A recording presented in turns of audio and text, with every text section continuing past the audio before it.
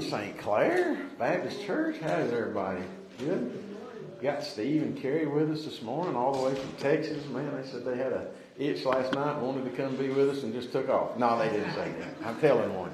But it is always good to have them here for sure, and good to be with everybody. And if you're joining with us on Facebook or whatever there, we're certainly glad that you've chosen to be a part of us. And I do get a lot of positive feedback from those who are able to tune in or watch us later through the recording or whatever. So always positive to hear that. So want to go through several announcements that I have. I've got of course tonight's service at 6 o'clock, and then Wednesday night service at 6 o'clock. We will be observing the Lord's Supper today, so hopefully you got a cup of the juice and wafer there. If not, they're in the foyer, so make sure you get one of those. And then we have for March the 24th, we're going to wear pastel colors that day. So I'm sure we'll be putting them, and that's going to be in support of the Annie Armstrong. Tim said he got plenty of those colors ready to go. So I was trying to get me and him to go on a shopping trip, and he didn't want to do it. So he said he already had them. So we'll be looking for that. And then we'll have on March the 30th, will be our Easter egg hunt here, and that's at 1 p.m. And then on the March the 31st will be our sunrise service, and that'll be at 6:30 a.m. And we'll have breakfast to follow. Then we'll head home and turn around and come right back for our regular services that morning, and no night service that night. And then for Sedine, they'll be having a men's retreat starting on the evening of March the 22nd, and then it'll be all day on the 23rd and a.m. on the 24th. And looking, so that'd be a men's retreat. If you have any questions, Janet or Jerry, and then also the donation of small water bottles. Man, I had one back there this morning, Janet. I don't know. I ain't gonna say right now till I check. But she needs those dried out with the lids put back on. Why do I tell on myself all the time? I didn't even have to say that. I was afraid you were watching me drink it and going to ask what happened afterwards. Jerry's laughing at me now, Janet. So our North American mission goal, which is the Annie Armstrong, we've got a poster up here and we've got some brochures. We've got a church goal of $800, and that's to support North American mission. So I challenge everybody to read in that and look at the statistics of the millions of people that has an opportunity to get the word to. And in that, the millions of people that are listed that have no hope of ever hearing the gospel. So you can help bridge the gap of hope there, getting the word out to those people. Then we have Easter Play sign up, and let's see, we've got for Wilma and those 5 teenage grandkids that she has, Lady Spring City, that we helped at Christmas time. We're asking to bring food items in and have those here by March the 24th. Anything that you think a teenager would like, which is about anything. I don't think I've ever grew out of that stage, Jerry. Still milk and all cookies, all that stuff's good. Chicken nuggets. I'm with you. All that VBS food, right? How many adults turn that down? Not hardly any. Right. So, and then, that's my next line actually. VBS is June the 3rd through the 7th. And how many Mondays till Christmas, Emily? 42 Mondays till Christmas, right? Getting there. I got Tim excited first thing this morning. So, all right. I doubt. Do we have any other announcements? That's a lot. And I know Michelle's wrote some of those on our board back here. So. And signs for the Easter place back there on the table. Okay. Yeah, you probably didn't know that maybe today. Okay. And for clarification on that, you don't have to memorize anything. They're going to put the lines up and just read it. So, right. Yeah. So make it easy. All right. All right. Moving on to invite our scripture readers up at this time. Give me time to find the one Kirk sent me.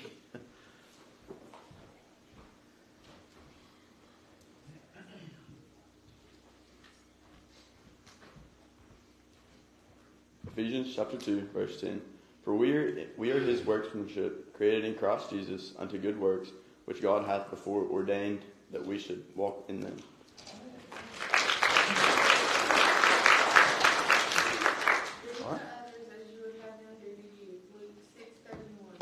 That was right out of Sunday school lesson there. Any others? I got one that Kurt sent me.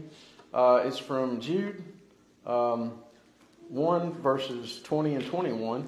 It says, "But you, beloved, building yourselves up on your most holy faith, praying in the Holy Spirit, keep yourselves in the love of God, looking for the mercy of our Lord Jesus Christ unto eternal life." And wow, what a good summation of that. So Kurt, we appreciate you this morning. I also wanted to do a shout out to Pam Vest there, if she's watching in, and then also Ron and Loretta if they get to watch in, and others that couldn't be with us today. Certainly missing them. So you've heard me, you've heard Villa and Hannah just a few weeks ago get up and talk about the care center and the accomplishments thereof, and I won't go back into those, but we did have a chance last Thursday night at Bryan College for the annual banquet of the care center to go down there, and I wanted to briefly go over some of the points that I took out of that I felt were good to share with the church and with you this morning. And St. Clair Baptist Church has long been a supporter of the care center. When you looked at the silver sponsors down there, there was our name, and we were the first church. Nothing against any other churches. We had people established in the church then who were a part of the care center, and they shared that vision with this church, and our church supported that.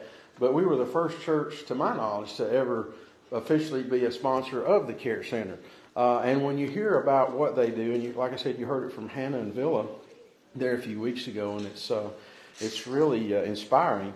But I wanted to go over some of the things. So it started out, Tiffany Soyster, who is the CEO of the care center, she got up and gave a speech about and a lot of the same stats that Villa and Hannah shared with us, but she said a couple of things that I thought were really neat. And one thing she said, and I don't know if this was her or if she quoted it, but she said, "We aren't called to be comfortable," right? So being uncomfortable means you may have to go out and help with the care center. You may have to give money for the care center, different things. And this isn't a pitch about money today, by the way. But do as you're led. No, we're not going to have any offering for that. So another thing she talked about was it's 40 years since the care center was instituted. Does anybody know where the first one kind of thing? I meant to. Was it in low kind of? Okay, so 40 years, I would have gotten that totally wrong. I'd have said maybe 20 something, maybe 40 years the care center's been in existence there. So, so she said she had her speech prepared, and she said it started at her dinner table as her and her husband were doing devotions and stuff that night. That she was talking about that 40 years, and her husband challenged her, "Have you thought about how significant the number 40 is in the Bible?"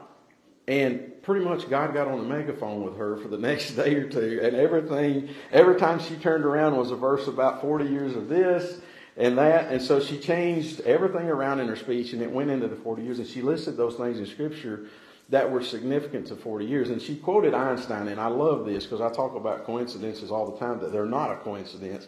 And she said Einstein is quoted as saying, "A coincidence is God's way of remaining anonymous." I love that. I love it. It's a genius. But okay, yeah, so I think he was a genius. But anyway, it's pretty neat. So then we had a speaker, Andrew Wood, who was a very good speaker. Certainly had a heart and passion for the mission of the care center. And I'm just going to go through bullet points. I'm not going to try to rehash his speech, but take it down as bullet points that I wrote down. And then we're going to get to 3 major points that he had.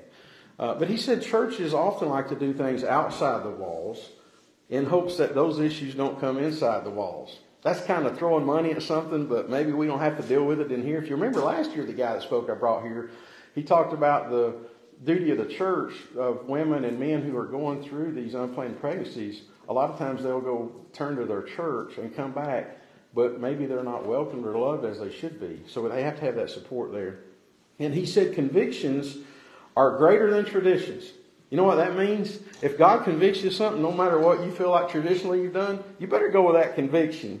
And he says, what are we willing to do to get people to Jesus? That's a question for each one of us.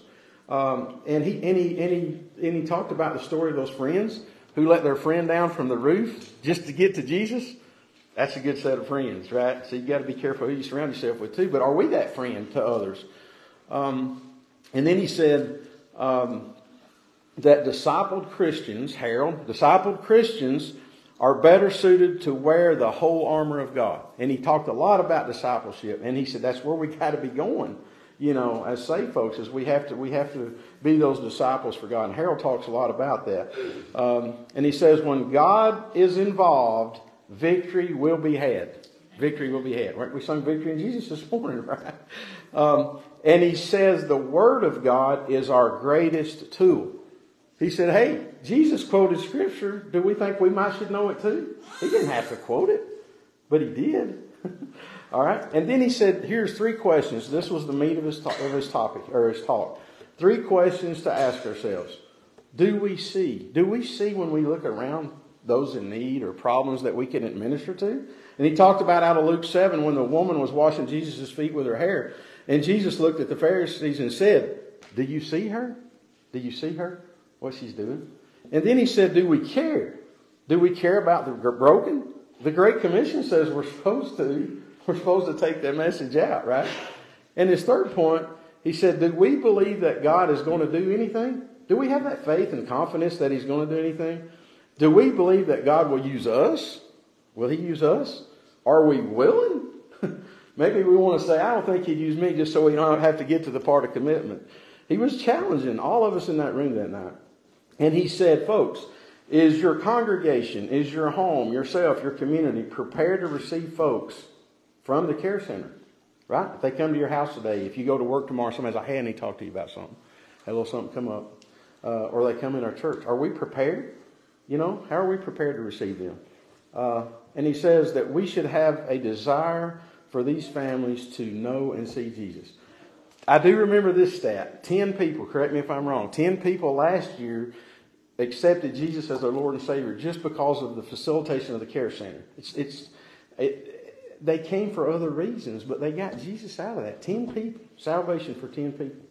And he says God's people, quote, parentheses, church, have the framework to give this knowledge to the clients. We got to be praying for these people, right? God has us here for a specific reason. And certainly the care center.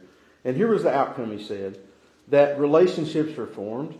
There's forever homes for babies, and it changes their lives forever. It gives them a place. And then he closed by saying this, and I think we should remember this every morning. We are the hands and feet of Jesus. Us. We're it. Right? So whatever your mission field is that God has to utilize those talents he's given you that are unique, and wherever he's got you placed at a specific time in history and everything else there to utilize you. So be praying about that. So I was excited. I always am. I don't know how they do it. They have the best speakers every year. Every year. They're just tremendous. There's a good crowd. Oh, how much money? I think I saw something. $115,000 from that night? And that's probably not even all of it yet. That's their money, not just pledges and stuff. Yeah. $115,000 raised that night. So God's in it, And so anyway, something more to pray about. So when you hear us talk about the care center, know that it's not just a request for money. We never know what happens. It's very influential in your communities. There's a new one in Spring City. There's been one in Spring City for a while, but even a new place, and they've talked about that. All right. Prayer requests. If you really follow my outline now, I'll get ahead. So just going through our new ones, we have printouts in the back. Remembering Kurt Smith, who's continued to recover from his fall, and we miss them tremendously. Can't wait till he's back amongst us.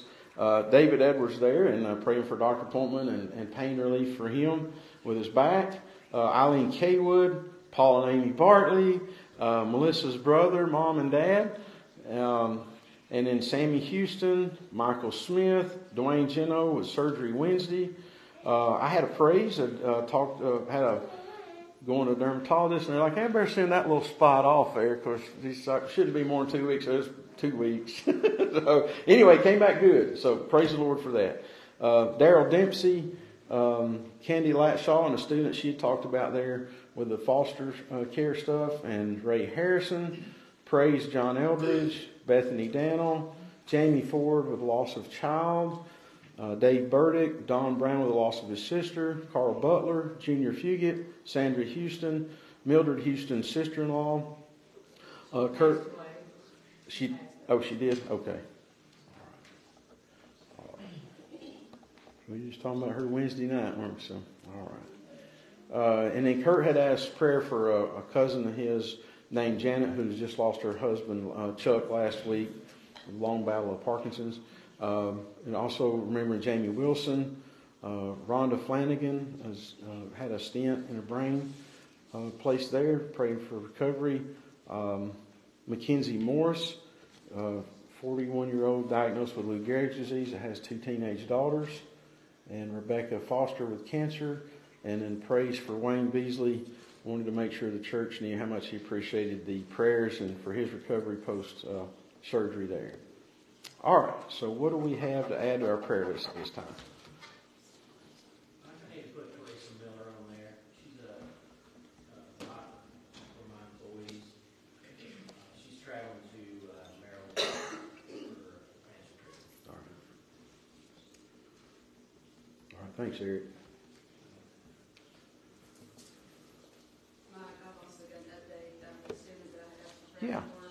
is they moved to a new foster home and a new school. Okay. So, Well, just look at that as God's plan in there. So, also, the baseball team will be traveling to Gatlinburg for a tournament this week.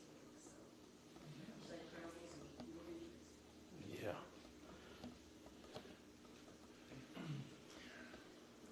All right. Hey, mine put Franklin Miller on there. Franklin Miller. Miller. All right. Okay. What else we have? Our daughter Amanda Branscombe has some, what's it called, gallbladder issues, and her job does not provide health insurance, so she's in a dire need right now. So when we were talking in Sunday school about That's society status, depending on what you could get medically, a lot of times y'all were probably thinking of this, weren't you? Yeah. We were talking about how Jesus healed, and it said the droves that come out in Luke chapter 6 were the broken people, the rough, poor kind of folks, and they all got healing. So thankfully, this is who we can turn it over to, right? All right, what else do we have?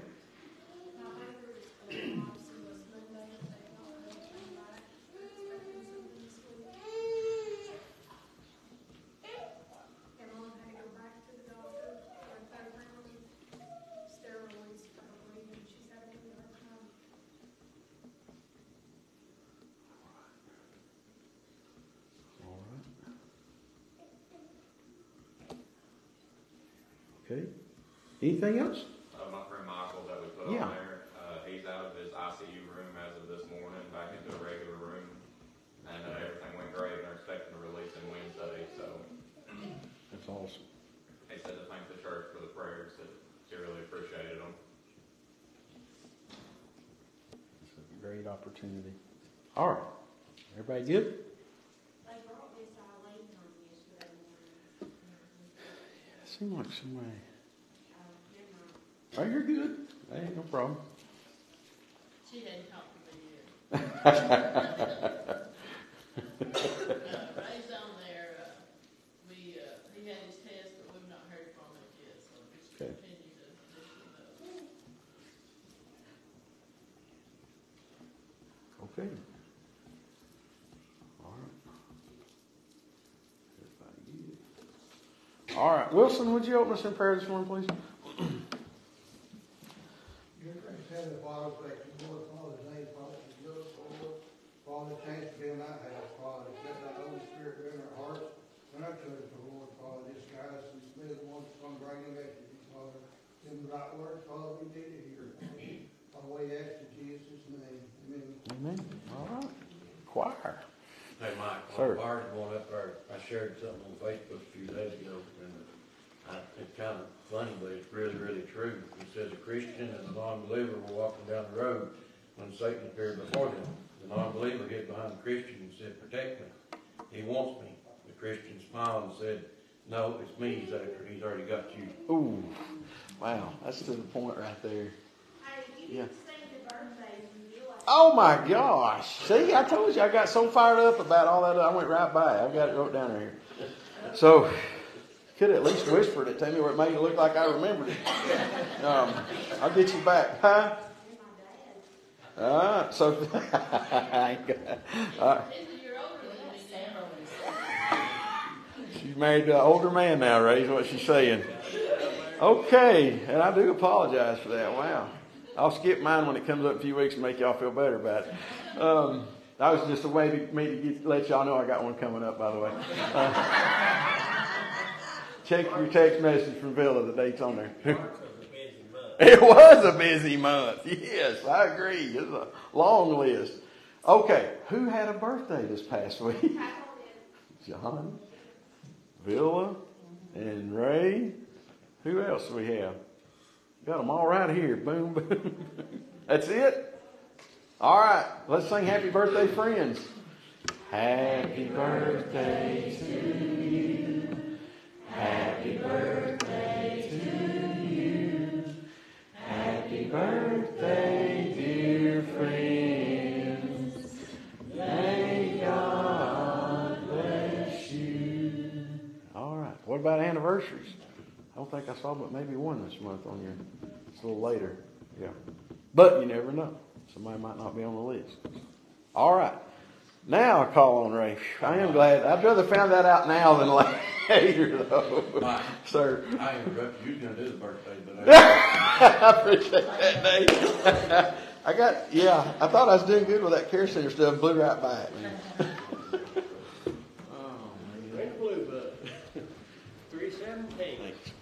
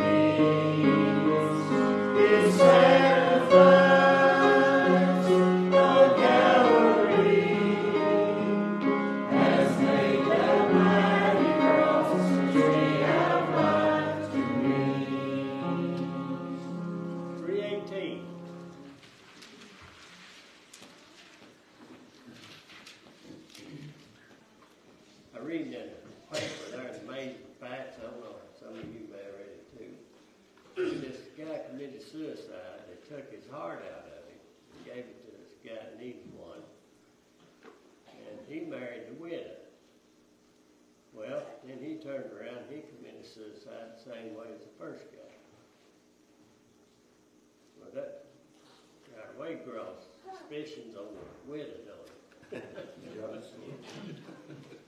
you need a hard to live with, and you have to get rid of one.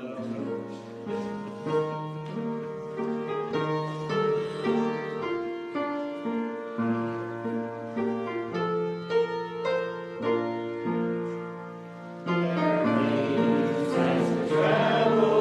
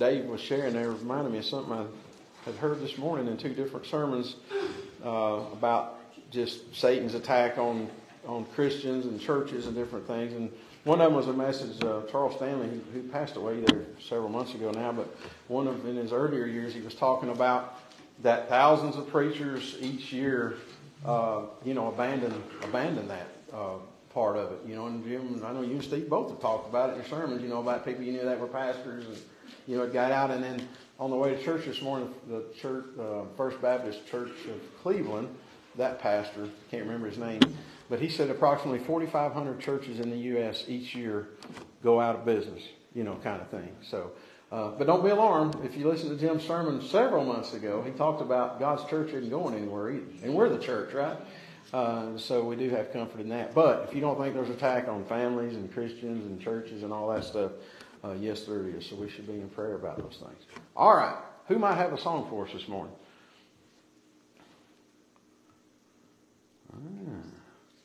See, quiet bunch there. Yeah. Crickets. All right. Jim, what did you promise them if they'd let you up here early today? You didn't tell them that, or they wouldn't be after it. So, all right. Well, we'll invite Jim up and this time. So, good to be with you. Easter play sign today. You need that.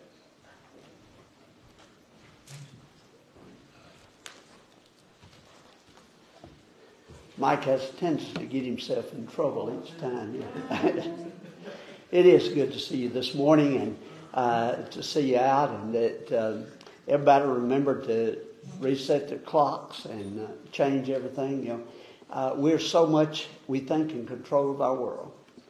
And we don't feel like that God has the capacity to keep time right, so we mess with it every year.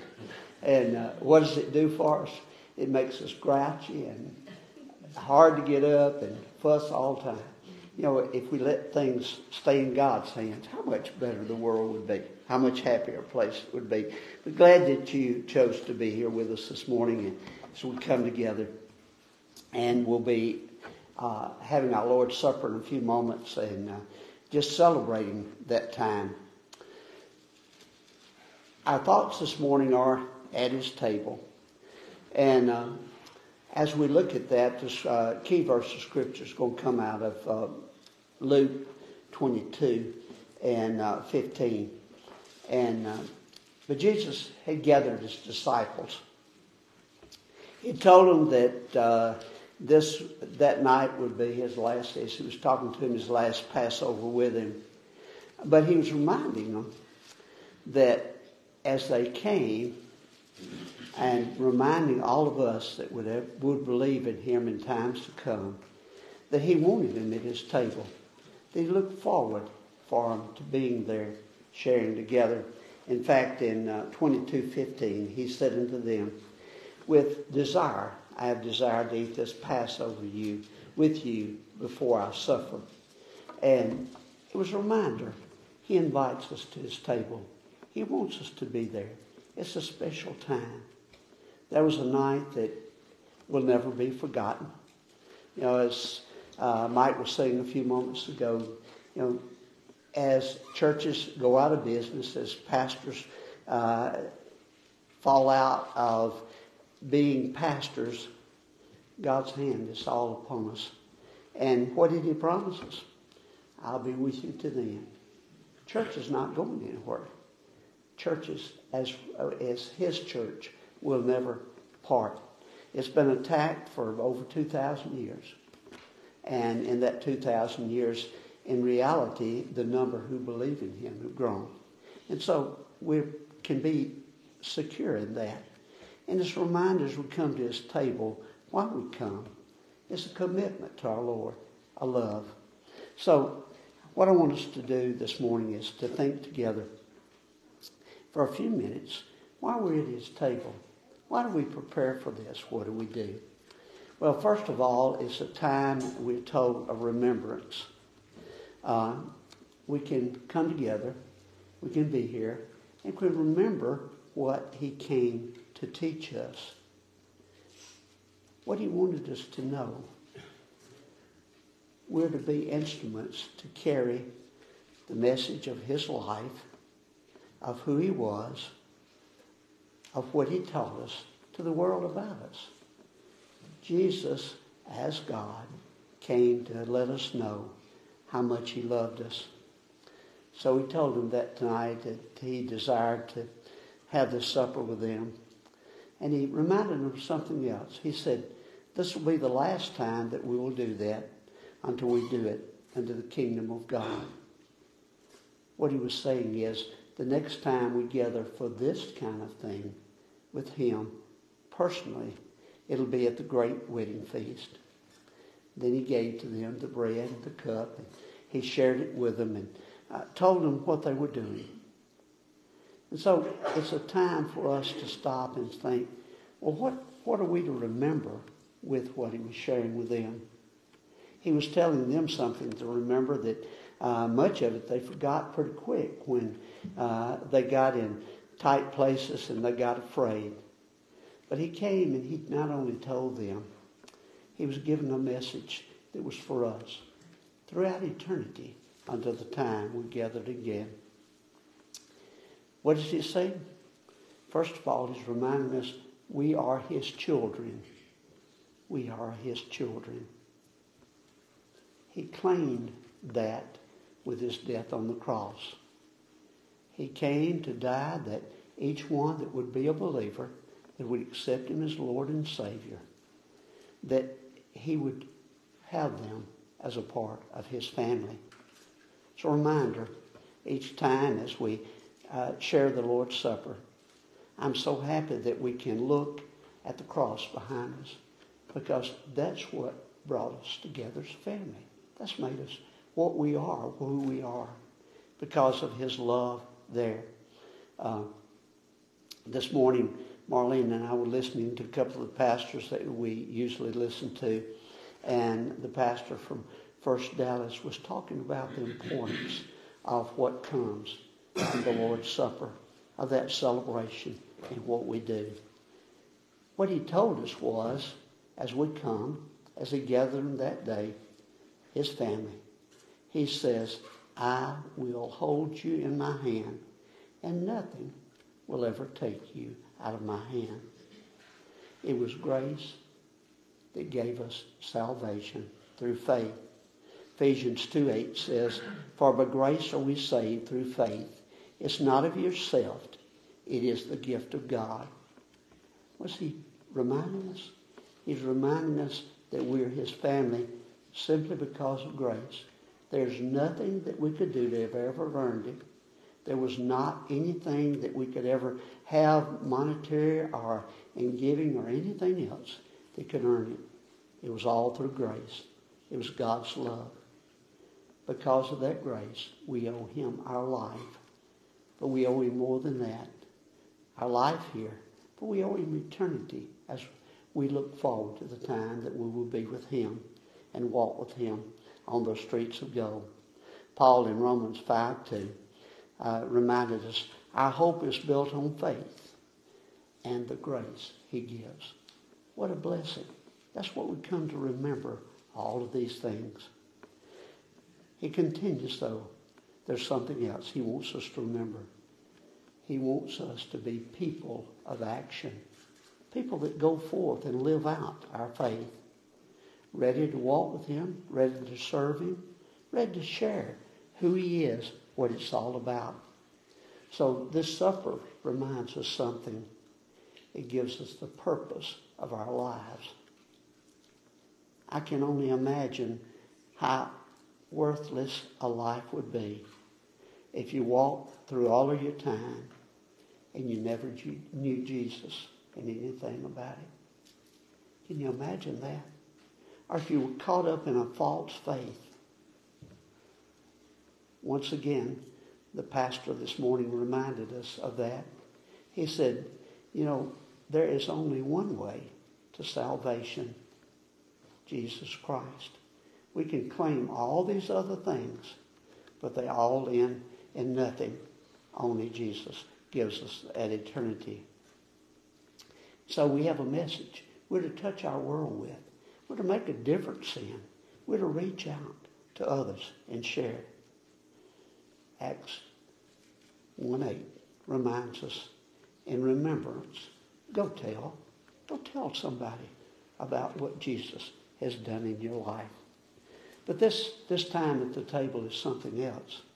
It's a special time of worship. We gather each week to worship and to be with our Lord and just to share that time with him. But when you come to the Lord's table, it's a special time of worship. It's a time that we need to make sure we come prepared. He's reminding us of that. Paul reminds us through the scriptures of that. We're to come in prayer, looking at our lives, thinking about, are we ready to gather with him this morning? John Piper, noted theologian, made this statement about worship. I thought this is a powerful statement. Sometimes I tell you to be sure to remember something. If you don't listen to anything else, I have to especially tell Mike that in case he goes to sleep. No, Mike takes notes. He's very careful about that. I have to remember that as I prepare stuff. But John Piper said this: worship is reflecting back to God his worth to us. Did you ever think about that? Our worship is saying, God, this is what you are worth to me. How precious is that thought? How precious is that statement? And so as we come to this table, it's a reminder of why he is so special, why he's so important to us. He is life itself for us. He's our creator. He's our teacher. He's the one that gives us salvation. How powerful it is to come and just think and worship, saying, God, how much we love you, how special you are to us. One of the things that, as I've traveled across the world and been with Christians in other parts of the world, is one thing that's always very evident as you run into a believer, whether it might be in Russia, whether it might be in the Middle East, whether it's in Indonesia, China. There's one thing in common. When you meet them, you realize immediately we're all brothers and sisters in Christ. It doesn't matter the color of the skin, the language that they speak. They see you. They recognize you. And we love each other because of that faith. That's what the supper teaches us. That's what Jesus was telling us that night as they gathered around him. He was saying, do you understand that you as a believer are totally different from the world about you? You're one that walks in love, understanding, and caring. You're all brothers and sisters to Jesus, our Lord and Savior. And in worship, a reminder that we're always reverent in our worship, in our joy. We know him. We know who he is, what it's about. There's something else special at this time. We know that he promised us that any time that we're gathered, that he's with us. But I think that when we have the Lord's Supper and when we're there at the table, there's something special about his presence. We feel it in a more powerful way. We feel his hand upon us because we're sitting there remembering exactly what he did for us. Remembering that he was willing to sacrifice all that he had, his life, because he loved you that much. And do you ever stop and think, if it had only been you, he would have still loved you that much. He'd have been willing to do it, whatever it took. And so, in worship, as we come to the Lord's Supper, I think we come in expectation of knowing his presence is there, that he's right beside us in what we do. It is in our time this morning, as we come, we'll eat that bread and drink the cup in remembering. But we do that in praise. Praise to God for his perfect love. Praise to God for sending Jesus, our Lord and Savior. God himself came to be among us. So it is a special time of worship together that we as individuals praise him and give our thanks for what he's done for us. But more, give our thanks that he still walks with us, that he promised us, my presence and my spirit will always be with you until we gather again.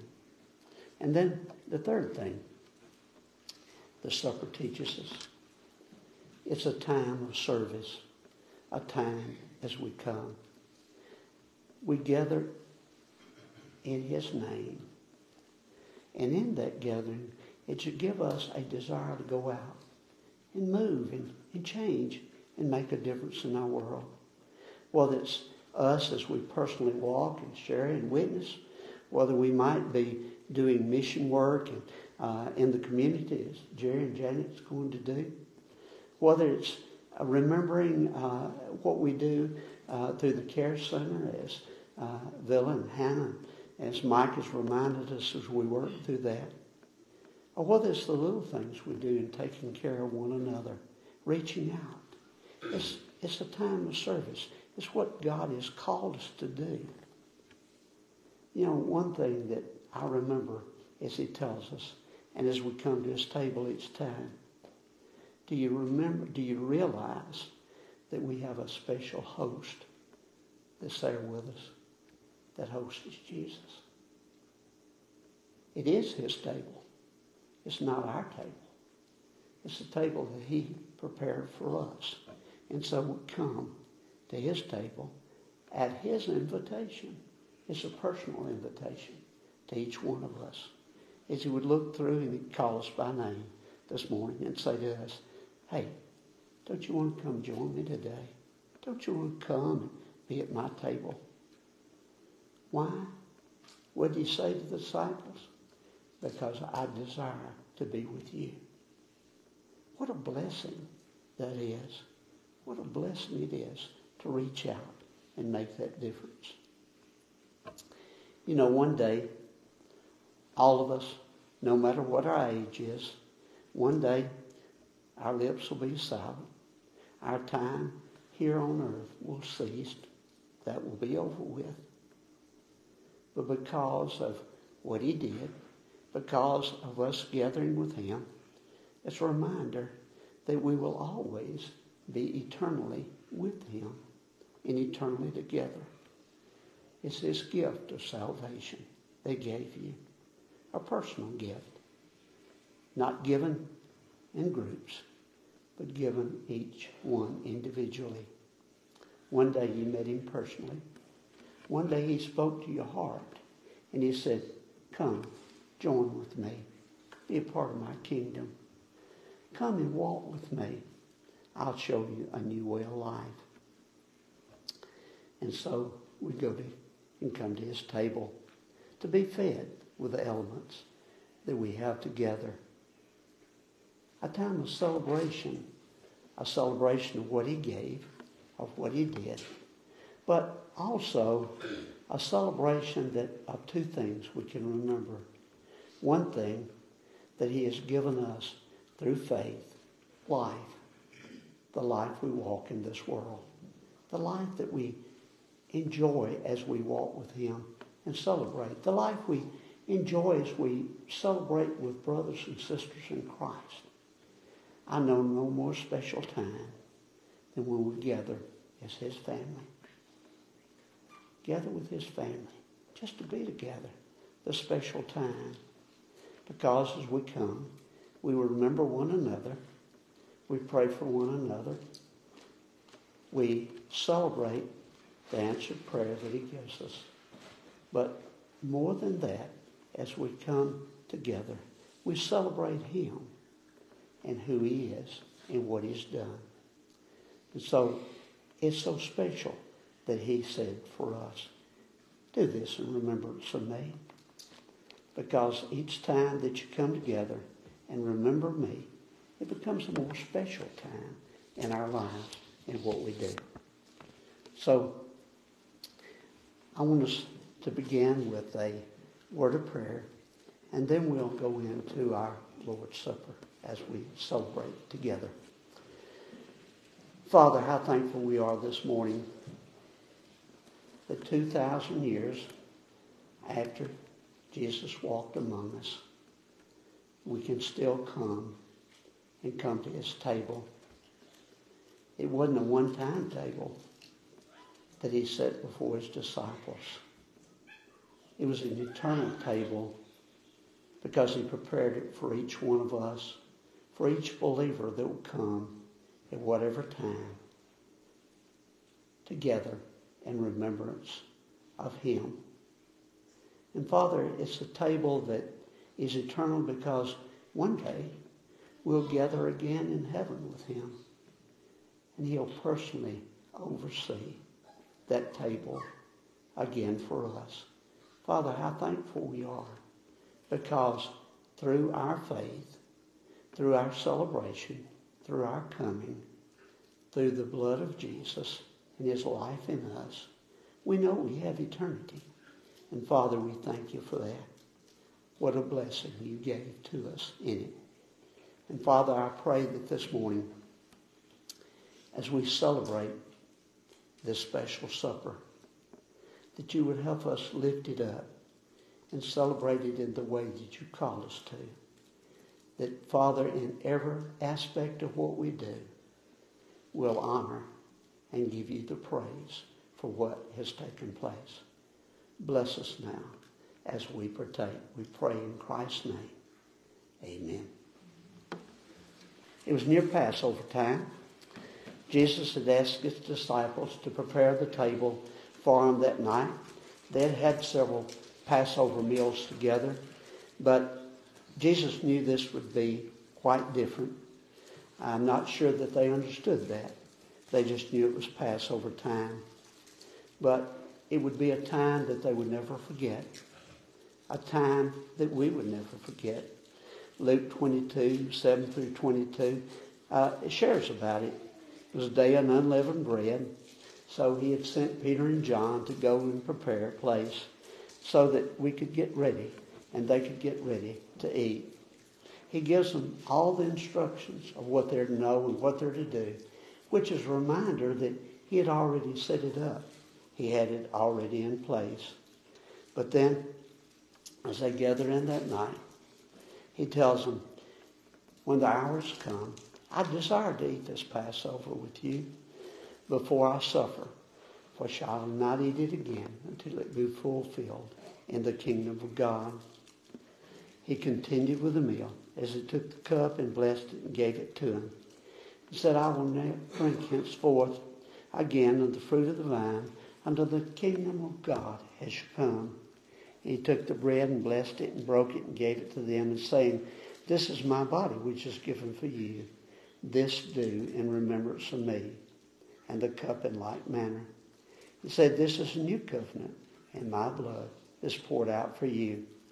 As we get ready to begin our supper this morning, it reminds you to go ahead and take the top off the little cover for your piece of bread. Because if you're like me, it'll take a few minutes for that to take place. I'm very careful to do that early because I can see me get up here and not get it off. But I remind you to go ahead and start doing that and have it ready. Because we come now to that time of the observance of his request. We do this in remembrance of him. We celebrate the love he poured out for us on a cross and the power that he put into us as he lives within us. His resurrection he gave us for eternity. This is his promise that he'll always be with us. So that night he took the bread and he broke it and he blessed it and he gave it to him. As we look at our bread for a moment, I want us to take a moment that we pray and bless it just as he did. So I'm going to ask Tim, would he say a prayer for the bread? Dear Heavenly Father, we just thank you for this day. We just thank you for the opportunity to partake of this. And we just take of this bread. This is a symbol of your body broken for us. And that you went to that cross and suffered and died for us. And thank you for all that you've done for us. In Jesus' name we pray. And we're told that this is the bread which came down out of heaven, not as the fathers ate and died, but he that eateth this bread shall live forever.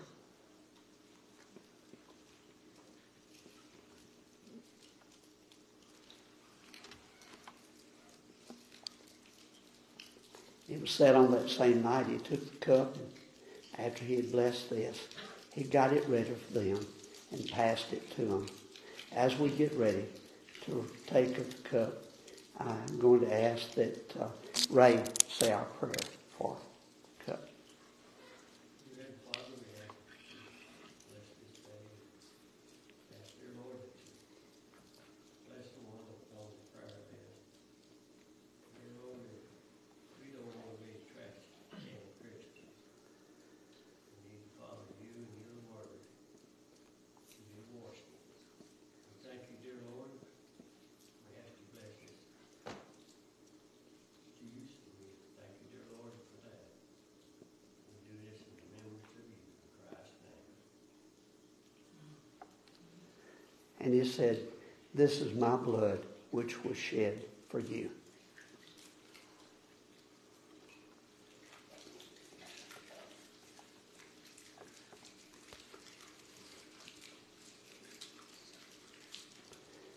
Paul reminds us, but if we walk in the light as he is in the light, we have fellowship one with another, and the blood of Jesus Christ cleanses us from all sin. What a blessing. Paul went on to remind us, for as often as you eat this bread and drink this cup, you proclaim the Lord's death till he shall come again. What a special time that we can celebrate the sacrifice that he gave for us. We're told that after that they had celebrated the Lord's Supper, that they sang a hymn before they went out. This morning we're going to do that as an invitation hymn, because as we've been together celebrating the Lord's Supper, celebrating what he told us, it's a time that it may have touched you. You may have not been one that participated in the Lord's Supper. You may not be able to come to his table yet and say, Lord, you are my Savior. You live within me. If not, I pray that this would be a time that you would ask him into your heart. Ask him in to change your life and to have the new walk. What a blessing it would be for you at that moment to say, God, I belong to you now. Maybe someone here, maybe someone listening to us this morning, but we invite you to come and be a part of his kingdom. We ask you now if you'd stand together for our time of invitation. 391.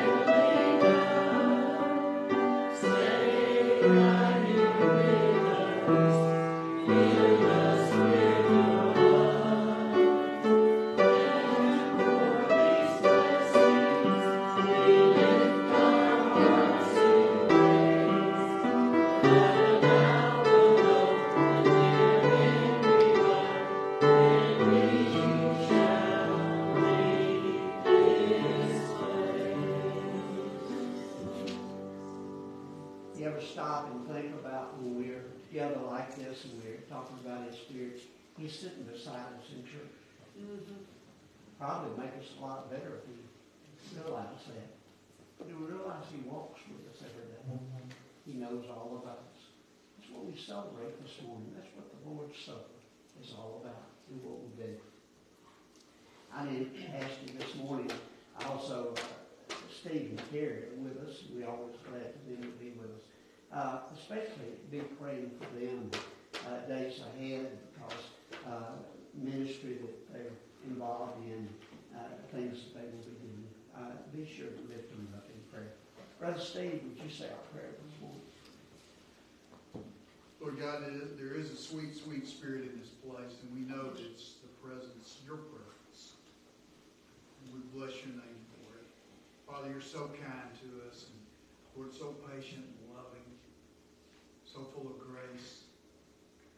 And Lord, as you grace us, as you pour out your mercy on us, Lord, would you help us to be better and better at being channels of that grace, to extend it to others, to share the love of Jesus in ways that they'll hear our testimony, that their lives will be changed. Yes.